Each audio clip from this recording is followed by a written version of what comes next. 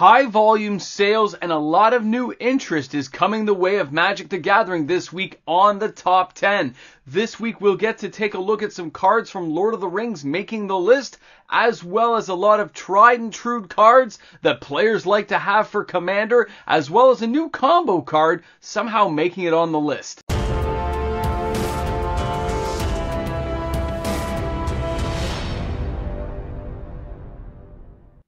Hi everyone and welcome back. MTG Moxman here. Thanks again for hanging out with me on my channel for another top 10 video. The hottest selling cards in Magic this week. Of course, every Saturday we bring you the Modern Edition, and of course Sundays is the Reserve List Edition. Can't wait to share those numbers with you tomorrow. But when we look at this video and the cards we're going to look at today, some of these cards are a complete surprise, and that's because a new combination was found. We'll discuss that as we go through the video. Lord of the Rings is up and coming, and I'm still a little surprised these pre-sales are as high as they are. One card has made the list there, and a lot of Commander options are available and selling very well. Overall, the market is reacting very well to Lord of the Rings. The overall sales volumes are so much higher than they normally are at this time when a new set's coming and an old set's about to rotate out. Poor Aftermath, right? Didn't have a chance, didn't have a shot, and Wizards probably planned it that way. And then, of course, after all this, a few weeks later, we are going to have Commander Masters. Hard to believe those spoilers will be out a little over a month from now. Now let's take a look at these cards. Let's get into the action and see where this all leads us, because this lets you know which cards are selling the most and why. All right, guys, let's take a look. Starting out at number 10 this week is Orcish Bowmasters with 581 sales June 3rd to the 9th of 2023, and this of course is from the upcoming set Lord of the Rings Tales of Middle-earth. The average price is $23.78 US, the market price $22.73. The foil is $26.27 US and €22.90 to get this card into your house. Here in Canada, it's going for around $28 to $30 Canadian to get that card. And if you take a closer look at what this card offers and why it's so good, it is 1 black, 1 generic creature orc archer with flash. It's a 1/1 creature. When Orcish Bowmasters enters the battlefield, and whenever an opponent draws a card except the first one they draw in each of their draw steps, Orcish Bowmasters deals 1 damage to any target, and then amass Orcs 1. You can start needle picking people off.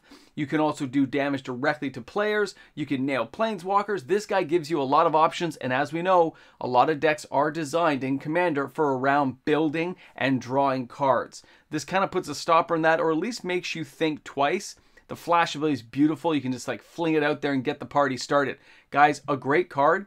Now, I don't like people buying at pre-release prices. We know the prices generally fall, but like Fairy Mastermind, certain cards are going to hold a higher value, and this may be one of them. I'm not going to speculate exactly how well it's going to do, because it's just so hard to tell until it actually sees physical gameplay, but I can see it being above $10. It's going to be one of the more sought after cards, as is shown just by the pre-release sales, guys. Keep an eye on it, but I wait to see where the prices go. I don't think they'll definitely go much higher.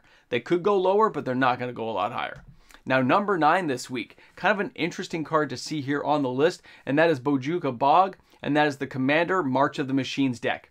Now, the average price for this card is 71 cents. The market is 61 cents, and it's 97 euro to get this card to your house. It's about $1.50 here in Canada.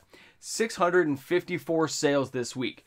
Now, this card, of course, is coming out as a box topper version that we're going to see in the Lord of the Rings. So I was a little curious to see why people are seeking this card out, but it looks like people just want to have copies of the card. I didn't find any inconsistencies in people buying the card. I didn't see giant allotments of cards being bought, like somebody bought 20 or something.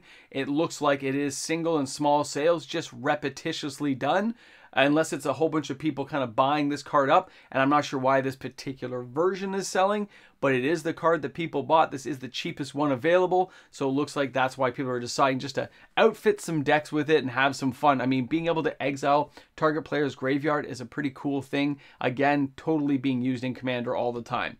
Let's go ahead and take a look at the number 8 card, and that is Fairy Mastermind, and that's March of the Machine with 723 sales this week.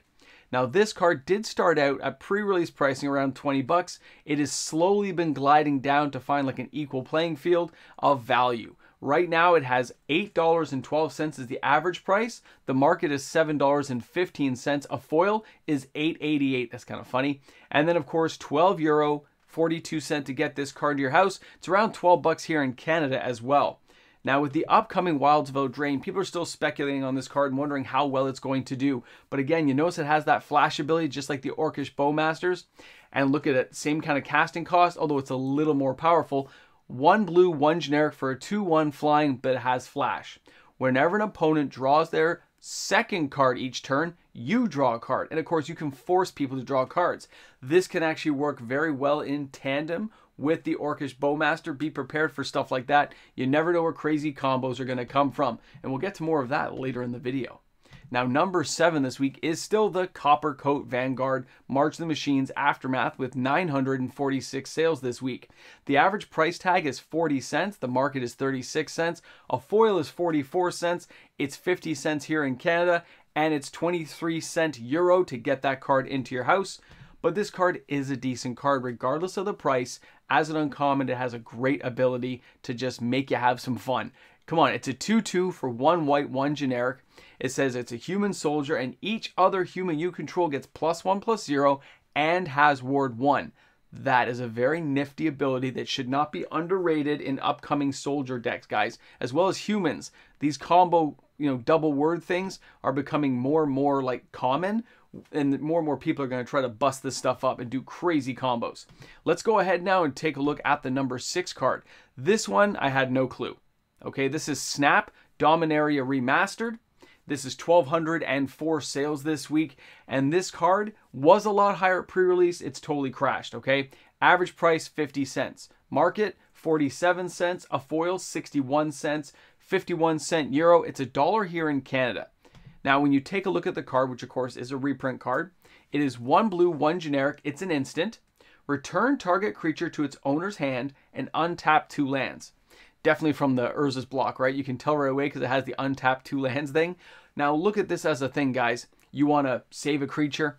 You want to get your lands back and recast the creature after some global effect goes off. A pretty unique, fun card to have around. And I can see why people would be buying it. At this level of purchasing, though, I had to start looking into it. There were a few people buying 50, 60 copies, so I'm not sure where they're going with that, but that's what's happening, okay? Let's go ahead and take a look at the number 5 card this week. Another surprising card to see, and that is Surge of Salvation, March of the Machine with 1,534 sales this week. But the average price is $1.31. The market is $1.21 a foil, $2.95. €1.23 to get this card into your house, $2 here in Canada. So what does this card do? Like so many other amazing cards, it gives some amazing fun times ahead of you. Not for your opponent, but definitely for you. It is a 1 white instant. You and permanents you control gain hexproof until end of turn. Prevent all damage that black and or red sources would deal to creatures you control this turn. Now, the artwork it reminds me of like Theros style stuff, but I gotta say, it's amazing. Cards like this and that green one that gives hexproof, I love that kind of stuff when you're trying to save your army. An amazing card, super cheap. That's why when you look at videos like this, you can just see people filling out their decks. They're like, I'm gonna buy this, I'm gonna buy this, but it costs them next to nothing to get it. Now let's go ahead and take a look at number 4, and that is Tribute to the World Tree, March of the Machines, 1,975 sales. Average price, $7.02 US. The market price is $6.60. $7.99 for a foil. $6.69 euro to get that card into your house. And here in Canada, it's about $10. So let's take a look at what this card offers you. It is a 3 green casting enchantment. Whenever a creature enters the battlefield under your control, draw a card if its power is 3 or greater. Otherwise, put 2 +1/+1 counters on it.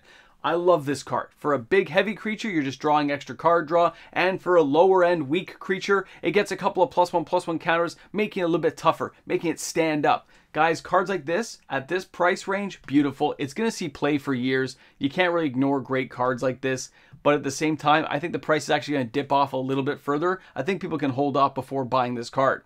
Now, number 3 this week. Here's where things are getting a little bit weird. This is the Archfiend of Dross, and this is Phyrexia All Will Be One. The sales really jumped at this point. 3,864 sales. Now, I'm not going to go too deep into this card till we get to our next couple, but let's look at this card. We have a card that costs 51 cents as the average. The market price is 49 cents. A foil is 65 cents, and it's 37 euro to get this card into your house. Here in Canada, you're looking at $1. Now, this is a 2 black, 2 other, 6/6 flyer. Phyrexian Demon. Archfiend of Dross enters the battlefield with 4 oil counters on it. At the beginning of your upkeep, remove an oil counter from the Archfiend of Dross. And then if there are no oil counters on it, oil counters on it, you lose the game. Whenever a creature an opponent controls dies, its controller loses 2 life. So if it's got no oil counters, you lose the game. But it's a 6/6 for 4, so it's a pretty heavy hitter, right? Okay. So that's a fairly decent card. Now let's just keep going because I want to talk about this in a second. Now number 2 this week is the Arcane Signet. 4,043 sales. It's a 99-cent card on average. Market says it's 83 cents. 53 euro to get this card in your house. It's around $1.50 here in Canada. Now I'm not going to go too far into this card other than to say it is the Dominaria United version, which appears to be the cheapest right now that is selling, and it is selling a lot of copies, okay? All over the place. Even local places are kind of selling out, which I was a little surprised to hear about. But interesting to see why people are just piling up on this. Slam a comment down if you have any idea why that's happening. I couldn't really find out any definite answer. Now let's go ahead and take a look at number 1. And this is Metamorphic Alteration Core Set 2019 at number 1 with 4,957 sales. Okay, this card now has an average price of $12. Its market price is $4.76. A foil is 20 bucks, and it's 34 euro if you could find one. Take a closer look, it won't be there. And all local shops were sold out, but it was going for $1. So up until a couple of days ago, this card was $1. Now, why do you guys think that is? And you know I just shared with you another card, and that's because it's because of Dross. All right? There's a new combination that uses Splinter Twin, the Archfiend of Dross, as well as this wonderful alteration where you give your opponent a copy of the Archfiend, but the Archfiend won't have any oil counters on it, and their opponent just loses as soon as it becomes their turn. I know it's horrible to think that that's how it goes, but that's the killer combo that just has everything selling. I had to look it up because the sales made no sense. I looked into it, looked at a few things, a few boards, and you're like, oh, I can see. I think it's being played a lot in Pioneer right now. Guys, it's crazy to think combos like that come along, but they do. But you can see how it drives the sales forward as well. Those cards, it went from like 1,500, all of a sudden we just jumped to like 4,000 sales. And then another 4,000 sales, and then another almost 5,000 sales. It took like all night of counting to get those numbers together. But that is a crazy, insane amount, but it's people wanting to try a combo out. Remember, these cards aren't expensive. When reserve list cards go off like that, the price shoots through the roof because there's the limited supply. Here, it's not going to change much. This card will be available. You can wait another like month or so. More will come to market. People will start looking through their stuff. They'll find it. They'll supply it to the stores, and the price will drift down over time. But a very interesting thing to see happen and how the market reacts when crazy stuff like this just poofs out of the air.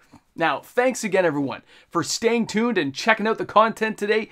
If you enjoyed, don't forget to give a couple of thumbs up there. And of course, tomorrow is the reserve list edition of the top 10. I'm looking forward to going over the numbers with you. Thanks again, everyone. Can't wait to read your comments. Have an awesome day and bring a friend to Magic already. And a thank you and shout out to all the fantastic patrons of my channel, guys. It's hard to believe we've been at this long, and a lot of these patrons have been here since the beginning. So thanks again to new patrons, old patrons, everyone who helps make this content possible each and every day.